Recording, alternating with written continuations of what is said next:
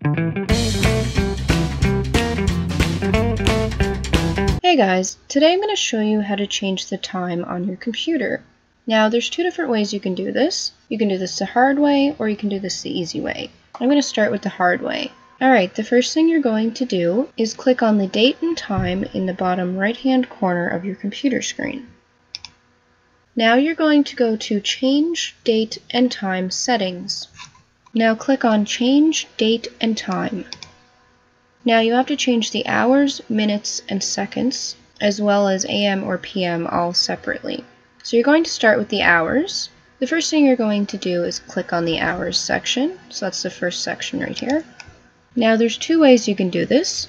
You can either backspace the number that's already there and then enter the number you want to change it to, or you can use these up and down arrows here to change it. So I'm going to backspace the 7 and I'm going to put 12. Alright, now you're going to change the minutes.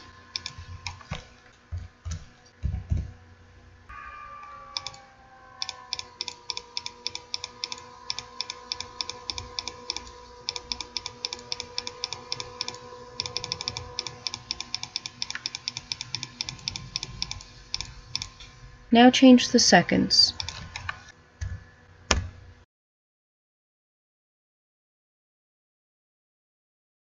And lastly, you're going to select AM or PM. For this part, you can't actually backspace the text, so you have to select it and then use one of the up or down arrows to change it.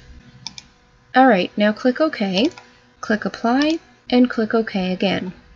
So that was the hard way. Now I'm going to show you guys the easy way to do this. So the first thing I'm going to do is open Command Prompt. So I'm going to go to my sidebar or start menu, depending on which version of Windows you have. Since I have Windows 8, I'm just going to go to the sidebar here, click on Search, and then type Command Prompt.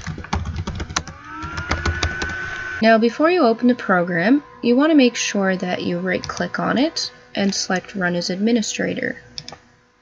Now you're going to type time, T-I-M-E, space, then type the time. Once again, the format is going to be hours, minutes, and seconds.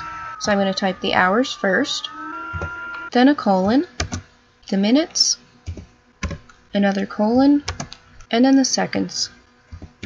Space, AM, or PM.